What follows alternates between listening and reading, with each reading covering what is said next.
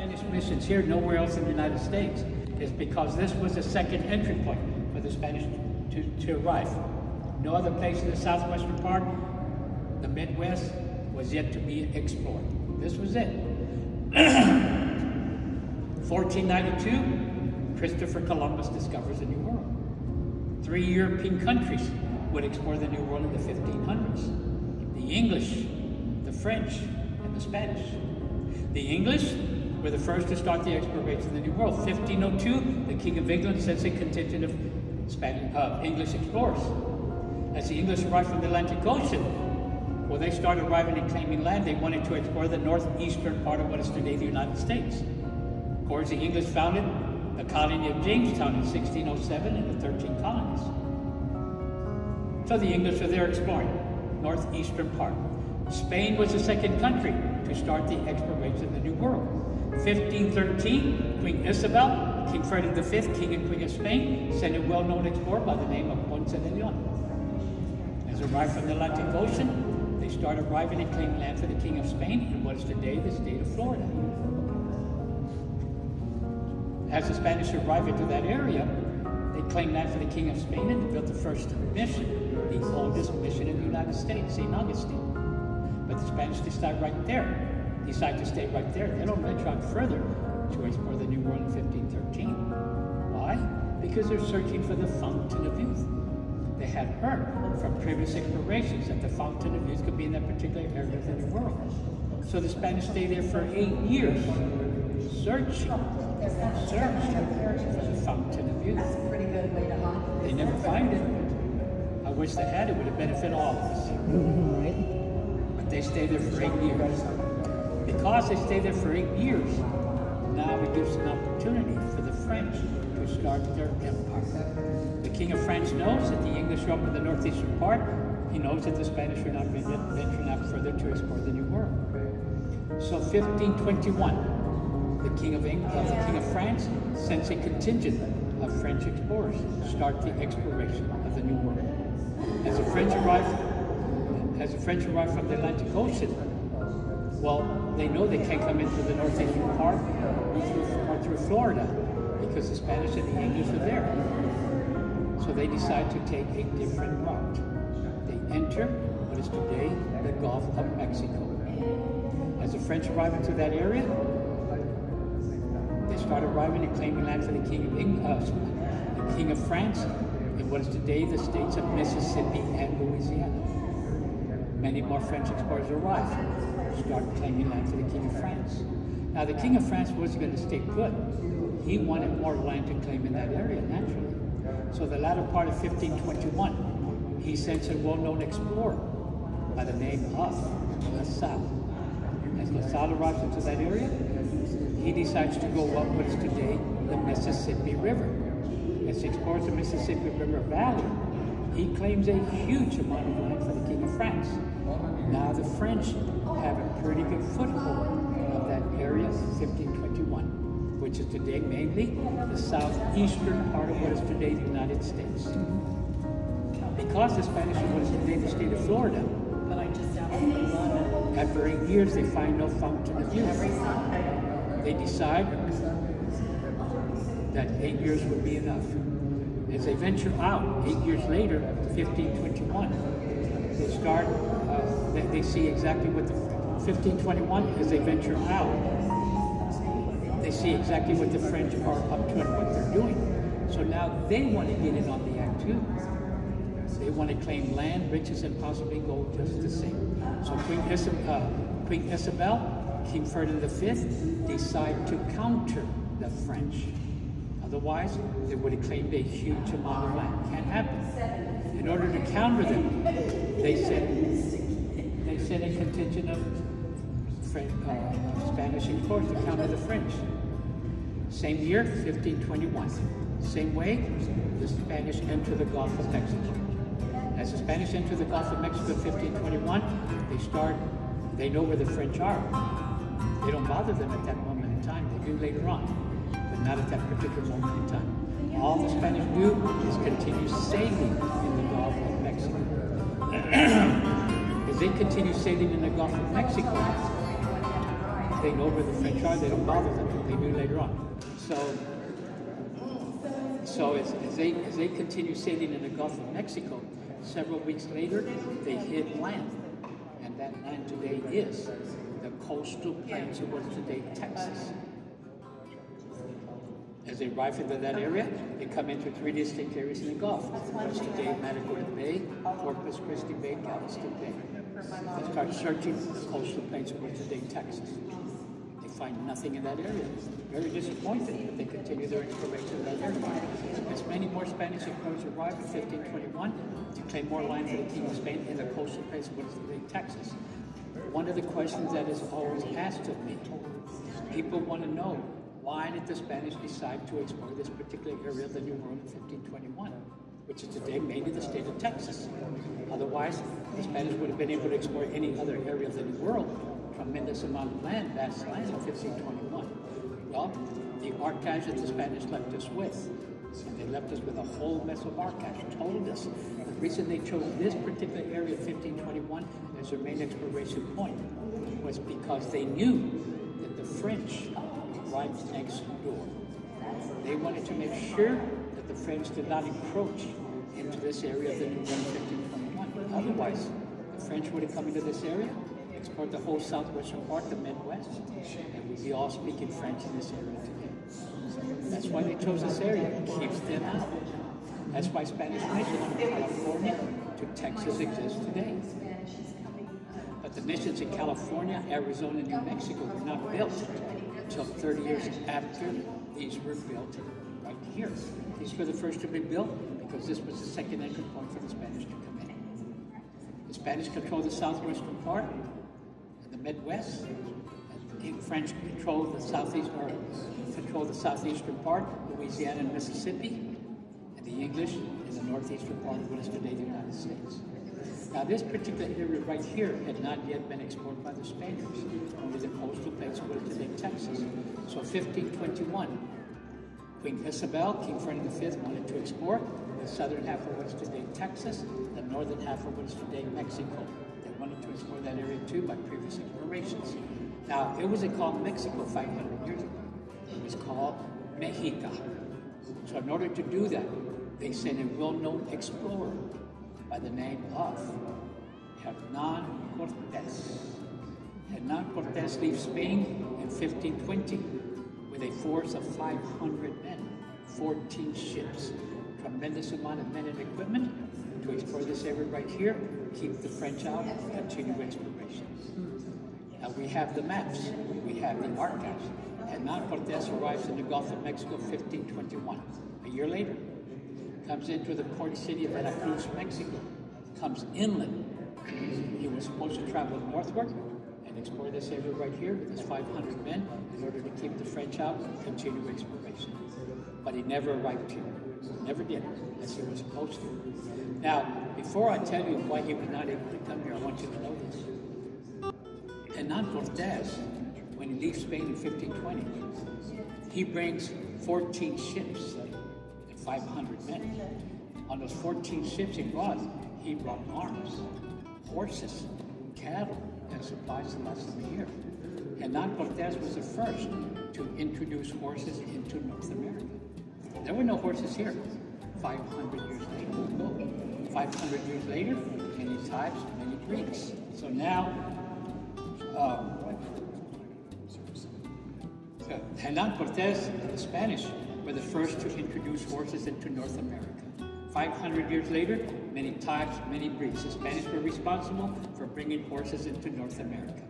Now, as the Spanish arrive here later on, they bring their cattle with them that they brought on their ships with Hernan Cortés. As the Spanish arrive into this area and explore this area, they're amazed that they find wild cattle here. Amazingly, there's wild cattle here, possibly from thousands of years before. Now, in the archives that the Spanish left us with, do not tell us what type of cattle was here. They just mention that it's wild cattle. So we don't know what type. So as they find the wild cattle here and they bring their cattle from Spain on their ships, they start breeding the two. As they bred the two, it produced what is today the Longhorn of Texas. 500 years later, we still have Horn of Texas. Again, Hernan Cortez was responsible for that. Now, the reason he was not able to come here is this. As Hernan Cortez arrives in the Gulf of Mexico, 1521, comes into the port city of Veracruz, Mexico, comes inland. Now he encounters one of the most advanced civilizations in the New World in 1521, the Aztec Empire, whose leader is Montezuma. So that's why he was not able to come here. Otherwise, he would have been able to come here, as he was supposed to, sent by Queen Isabel, King Ferdinand V.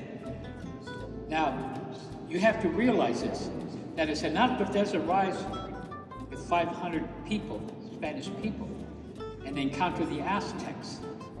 The Aztec people had never seen light-skinned European people before.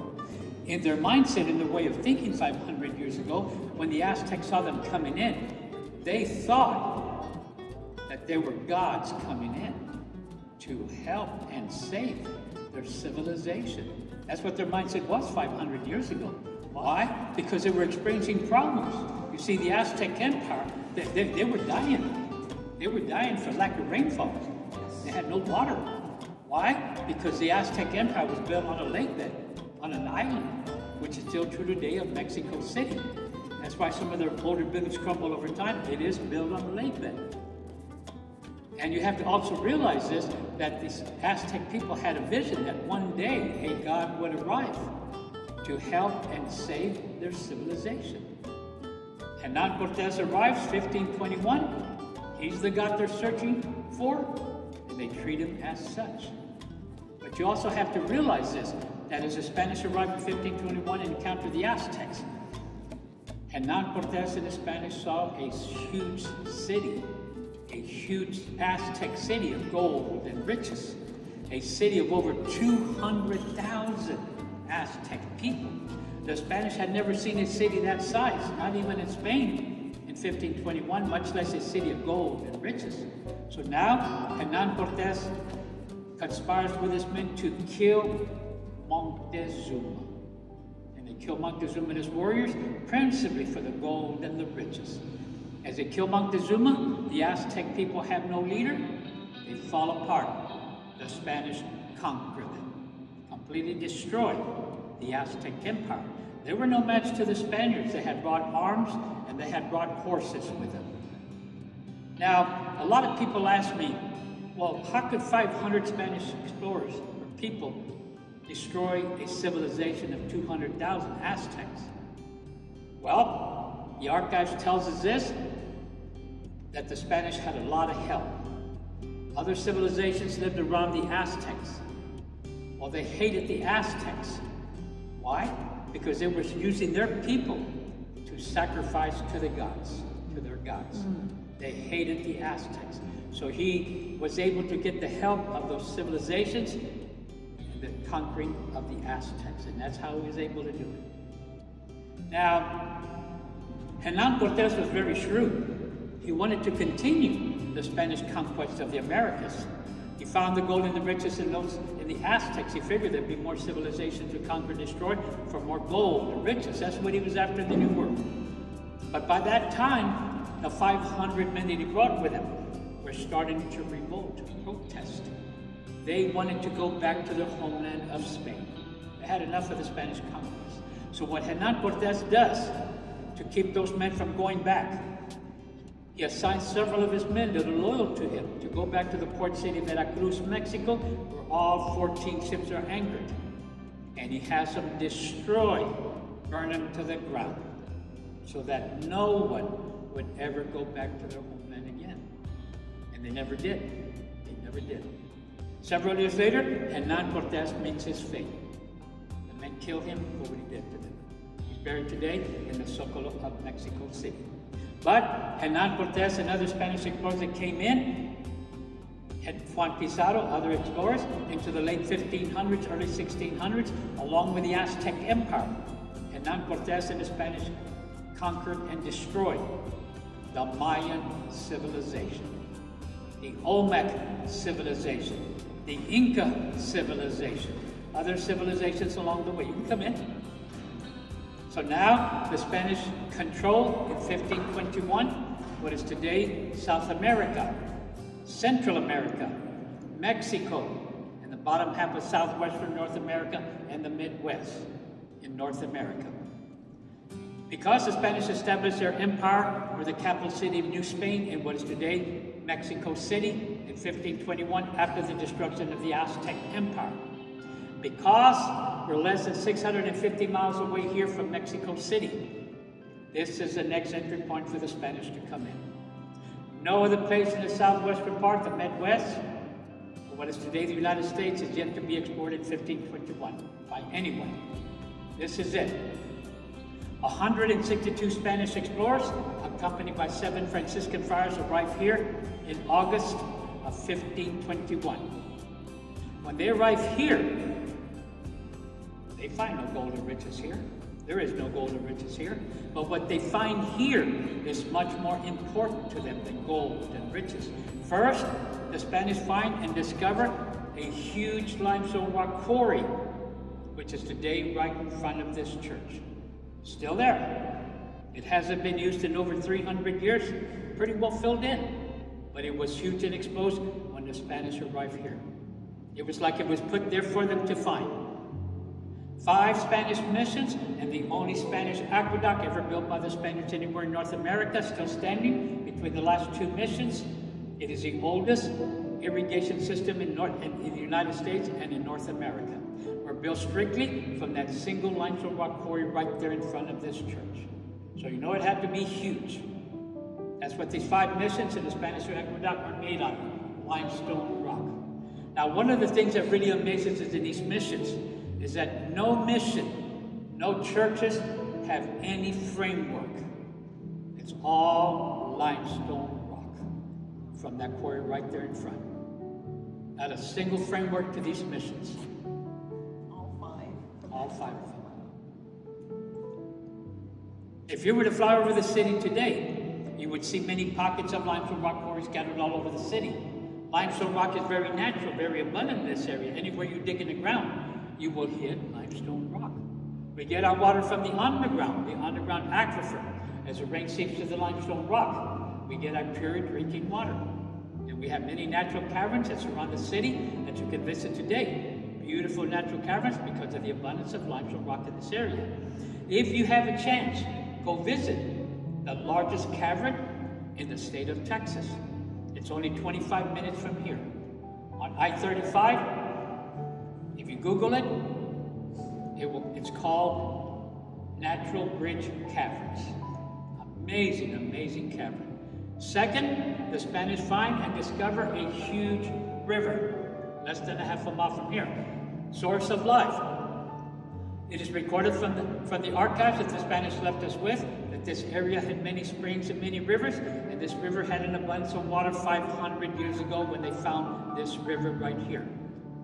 They find the headwaters for this river, 1.5 miles north of where the Mission Alamo stands today.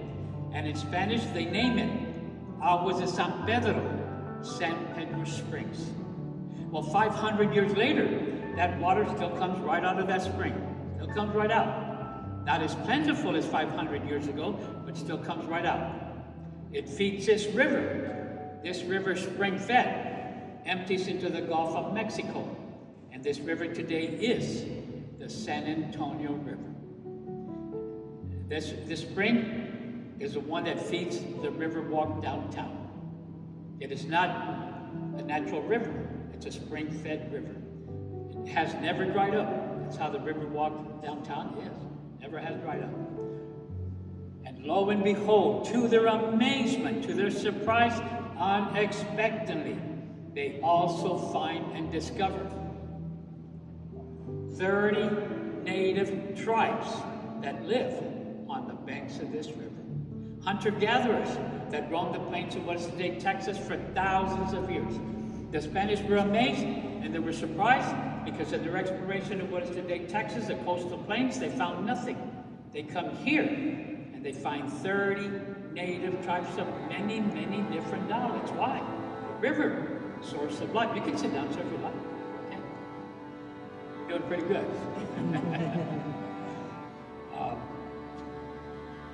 Friars tells us that this area had many springs and many rivers. That's why the local native people inhabited this area for thousands of years. Now, as I mentioned to you, 53 years ago, we were able to go through all 670 some odd books that the Friars left us in these 5 Spanish missions here. Amazing documentation of how life evolved in these 5 missions here. These books are that long, that high. They are under lock and key. They're over 300 years old. We have them under lock and key. We don't let anyone go through them. They're over 300 years old. We got them in a special vault, air conditioned, all 670 some odd books. As we went through them 53 years ago, we were astonished that the Friars actually left us a recorded number. They actually left a recorded number that consisted of 30 tribes. Almost 10,000 native people. Huge, huge, as Spanish are related. They find exactly what they were searching for in the New World. They find the gold and the riches in the Aztecs, the Mayans, the Olmecs, the Incas. That's why the Spanish Inquisition occurred. Now they come here and they find 10,000 souls in which to convert into the Spanish way of life. How lucky could they have gotten? They found exactly what they were searching for in the New World.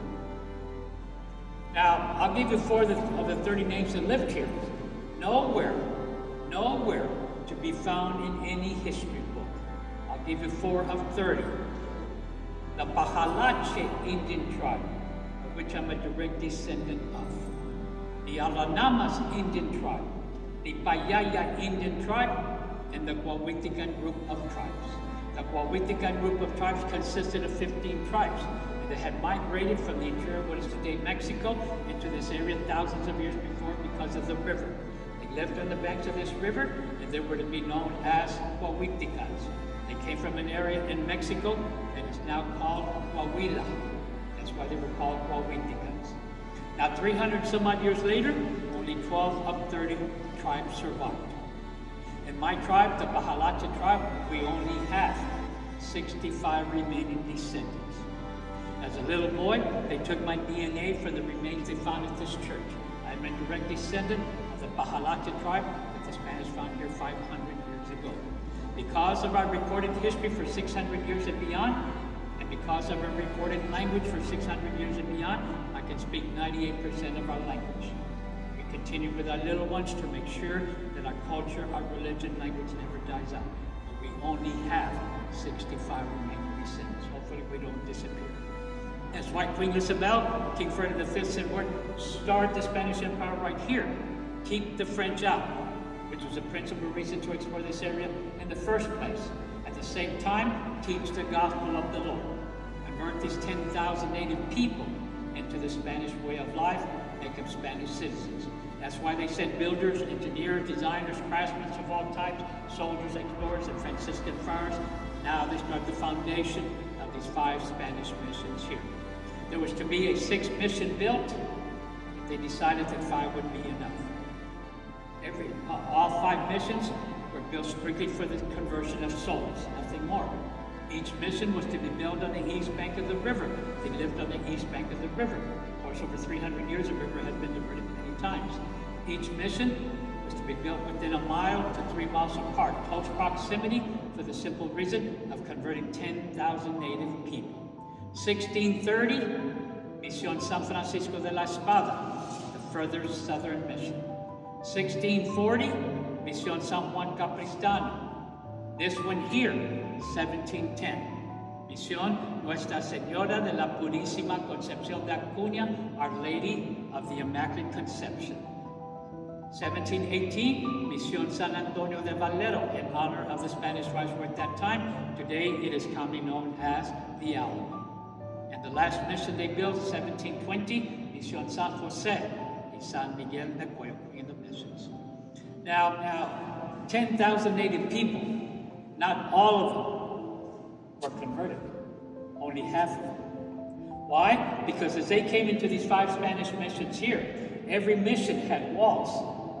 Well, the friars would not let them out, only on special occasions. Well, they were not used to that. They were outdoors people. And the friars were very harsh on them. They didn't treat them very well. They were indigenous people. So many would escape back into the wilderness, continue the way of life. The friars had to go further into the wilderness to get more converts to come in. Otherwise, the 5 missions would not have survived.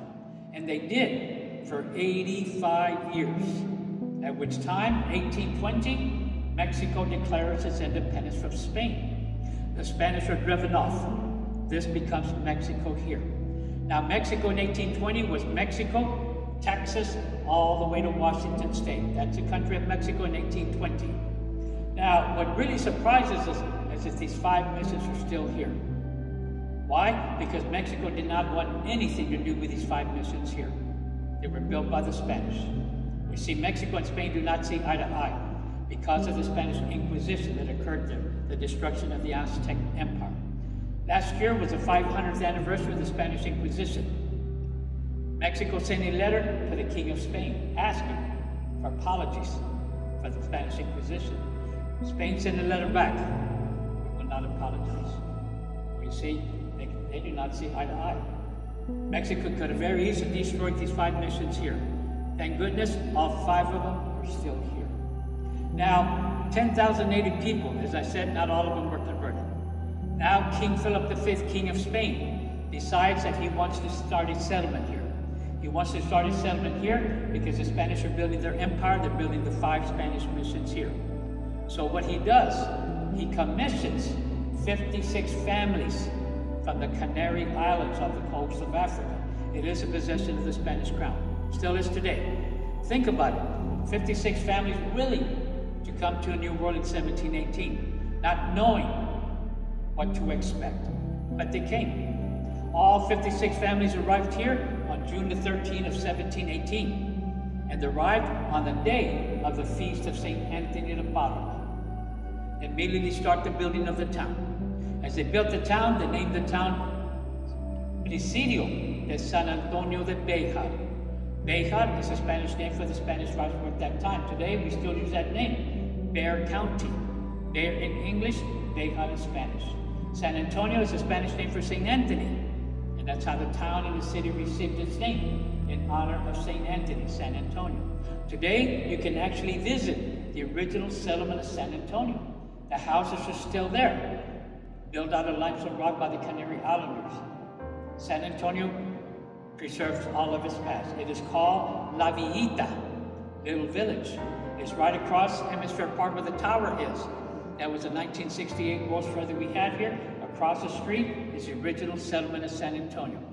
They made them into arts and crafts restaurants, but you could walk in and actually see those houses built in 1718. The town was built on the west side of the river. The missions were built on the east side of the river. They built a town, they built a church in 1718, and they named the church San Fernando Church in honor of St. Ferdinand.